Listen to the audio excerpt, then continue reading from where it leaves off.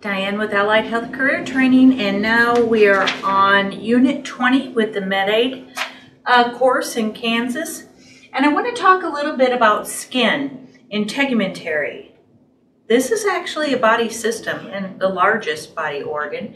And the correct name is integumentary, but of course we do call it our skin. This is skin, hair, and nails. So just want to talk just a little bit about how the skin, what's going on in here.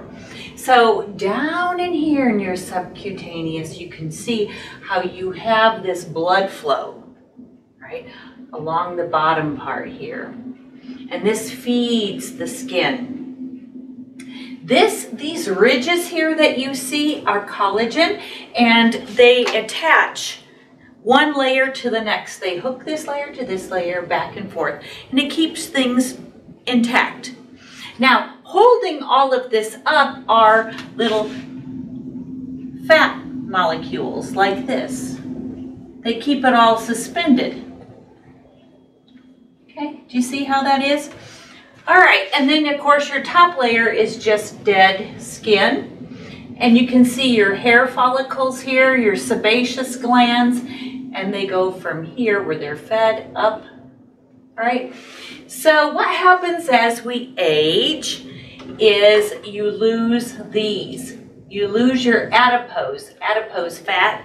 You lose your adipose tissue here. It migrates up into the middle. Yay. And so if you look at my hands and you look at somebody's hands that are 10 years, 20, you got like 6 hands, all 10 years apart. You could really see the difference. The younger you are, the more bounce you have here. You have more adipose tissue, cush, okay? And as we get older, as this leaves, this falls, you lose these ridges because you don't have these to keep it. See, so it collapses. You see how that might happen? Have you ever noticed the lower legs of an older person? Not a lot of hair growing there, is there? When these collapse, they lose their sebaceous glands, sweat glands, oil glands, hair follicles. They lose a lot of that because this collapses down. Yeah. Can you see how that might cause a problem? I can think of a few. How well, without being able to sweat, do you think they're able to withstand heat? Not so much, right? Plus, they don't have this layer here to help keep them warm and to help regulate temperature as well. Not only that, but let's talk about shearing. Now, there's friction and there's shearing. Friction is putting pressure on it. Shearing is this action. Okay, so if you have someone who's sitting up in bed like this, okay, and they're sliding down, the skeleton is pulling down, but the skin is stuck to the sheet. Right? And so what's happening is these layers of skin are going like this. See, it's shearing. And so it kind of tears these layers. And so if you see an injury where it's elongated down the back or by their coccyx, that tells me it's shearing. Okay? And of course you'd want to put up a knee gauge just a little bit, or maybe a pillow there in the knee. Maybe do some different things that might assist you with that so they're not sliding down. Problem, they slide down. What do? Pull them up. They slide down. We pull them up. Injury, injury, injury. Of course, when you pull them up, you always want to put their knees up and then use it, right? A transfer, a pull, draw sheet, whatever you want to call it. 1, 2, 3, up, over. So 1, 2, 3, like this, to pull them up so they are not getting drug up that bed. Okay? That's protecting from shearing. All right, so that's what's going on with those. And of course, now I need to talk about pressure ulcers. decubiti. When we're talking about pressure ulcers, as you know, the first sign is red skin. You're all CNAs in order to take this course, so you know all these. This is a throwback for you. A red area, especially over a bony prominence that doesn't go away after a few minutes, needs to be considered as perhaps a stage 1 pressure ulcer. Stage 2 is a blister, or when that first very top layer is gone. Stage 3 is now when you're starting to come down, you know, and you can see that granulation tissue. It's not just that very superficial top layer anymore. And then stage 4, you're all the way down into this. Okay, and then there's the unstageable, because it's covered by slough, that yellow stuff that you can't get out, or some eschar, which is that dark brown, and now you're unstageable. Okay. But if you can see part of it and it goes all the way down, then the entire thing is considered to be the highest level, like a stage 4, right? Also consider that in some parts of the body, behind the ears, that's one that gets missed all the time. You know, if you've got hearing aids, glasses, and oxygen, that's a lot of stuff going behind the ears, putting pressure there. And can you see how thin? There's not much fat behind there or anything. So it can go from a stage 1 to a stage 4 very quickly without much depth change. But in other areas of the body, like the ischial tuberosity, your sitting bones, for some of us there can be quite a bit of space there that can go from a stage 1 all the way to a stage 4. Okay? Now you never back, so you don't go, it was a stage 4, but now it's a stage 2. We don't do that. I realize that most of this is taken care of by the nurses. I know that. But some of you, it is not against Kansas regulations for a med aide to do a dressing change unless they're packing it, unless it's tunneling, unless it is a sterile dressing change. Most are not, so therefore you, by the state of Kansas, could do it. But remember, it depends on your policy and procedures of where you work. Some of you may work in a nursing home, or especially in assisted living, where you're the one that needs to do this. And so therefore you need to be aware of these things. Not only that, but it's covered in your curriculum, and there will be some questions on your test. So with that in mind, let's go through Unit 20. So on page 140 in your text, you will notice that in the middle, it talks about major functions of the skin, temperature regulation, sensory stimuli.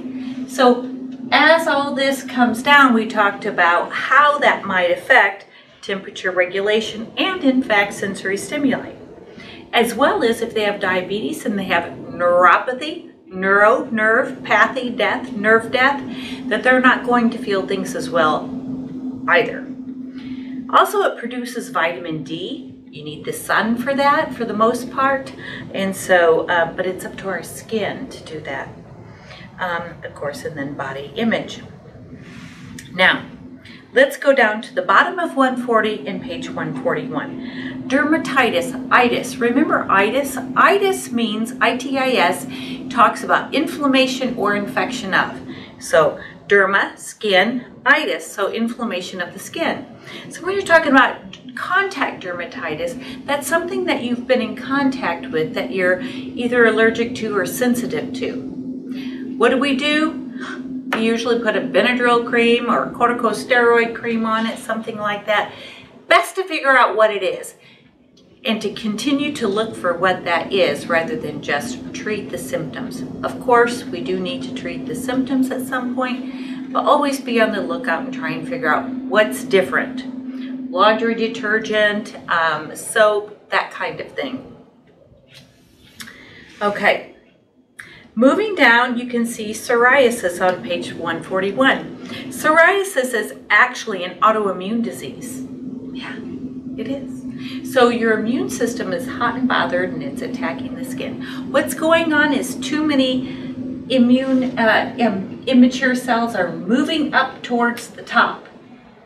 So what your skin does is, as the cells die, it pushes it to the top and they slough off, right? That's why you exfoliate. So what's going on is it's coming up too much and it causes a plaque. Those are the silvery, almost gray, white, flaky stuff that you'll see on people's skin with red underneath it. That is psoriasis. Not only that, but psoriasis can also affect joints and other parts of your body. Psoriatic arthritis, you might have heard of that.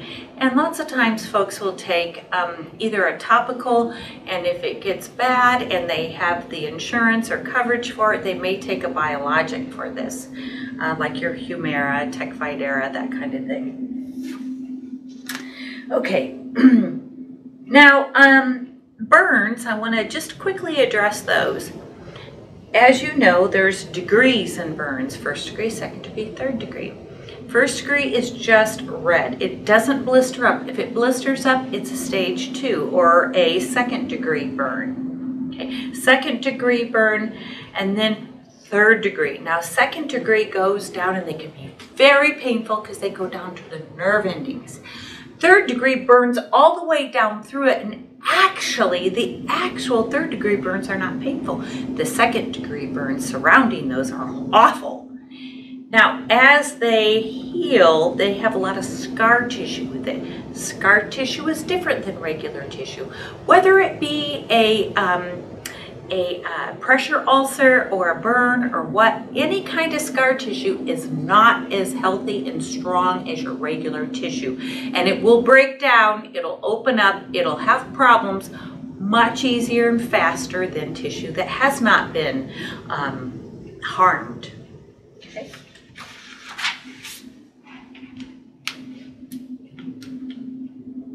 If you will go to page 142, almost in the middle where it talks about parasites, the book doesn't say it, but I have heard that it's on the state exam, so I just want to pass it on to you. I don't know the wording or anything like that, but I want you to be aware that the drug Quell is perhaps on the, at least on one of the 3 variations of the state exam, and just know that it treats scabies and lice, so you're well of that. So you're aware of that. Moving on further down, I would like you to know that there is a question also regarding infections in the skin, and that you would need to know the different signs and symptoms of a skin infection. And of course, you're talking about hot, red, inflamed. It might have some purulent drainage, which is pus, that type of thing. And then on the bottom of 142 and top of 143, it talks about a couple different dressings that you need to be aware of, that there will be a question regarding. One is a wet dressing, and then another is an occlusive dressing.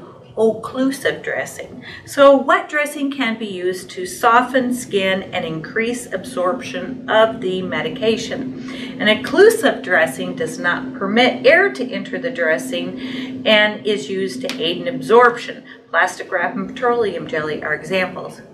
I rarely see this used anymore. Nonetheless, it's still in the curriculum, so we have to learn it. So learn those 2 and the difference between them, because there may be a question and then it has both of those as options for your answers, and you'll need to know the difference to know which one to answer. Okay. Now, the last thing I want to cover with you in this unit is another question that I've heard is on the state exam. I don't know how it's worded. It's illegal for me to see the state exam. Teaching this as long as I've taught it, I have some ideas. I actually took it about 30 some years ago, so yeah, I have a little bit of knowledge, I guess. So there's a question that has to do with a debreeding agent. Debreeding. Here we're talking about removing some of the dead skin out of the wound, okay? So the one that they want you to know is erase. The way I remember this is erase, erase. You're erasing the debris. Here we're talking about slough and eschar, the yuck in the wound that you gotta get out to debride it, to get a clean wound bed. These are debriding agents. Erase is the one they want you to know. I don't think they make it anymore. What everybody uses now is Santal. However, this is what's going to be on your test, from what I understand, at least on one of them somehow. So be aware of Elase as being a debriding agent. The other one they really want you to know is Regranex. And Regranex is actually not a debriding agent. You have to debride the wound in order for it to work. But what it does is it stimulates the cells to grow. Okay, so that would be Regranex, and it's very important to follow the manufacturer's directions on that. You put it on for 12 hours, take it off for 12 hours. There's specific things to know about it. You also have to keep it at a specific temperature range, or if you don't, it is no longer effective. So those kind of things are very important to know. Not only that, but it's extremely expensive. And you know, gosh, if somebody paid $300 for a tube of medicine and you didn't put it in the refrigerator or something and it went bad, that would be very unfortunate. So be aware of those things so that you can be an excellent med aide. And that's the end of this unit.